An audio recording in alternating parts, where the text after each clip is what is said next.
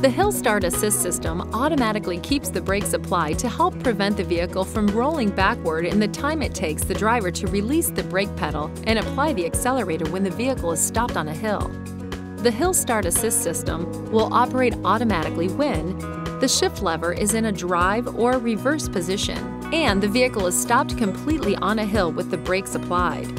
The maximum holding time is 2 seconds for Hill Start Assist. After 2 seconds, the vehicle will begin to roll back as the Hill Start Assist system disengages. Please see your owner's manual for important safety information, system limitations, and additional operating information.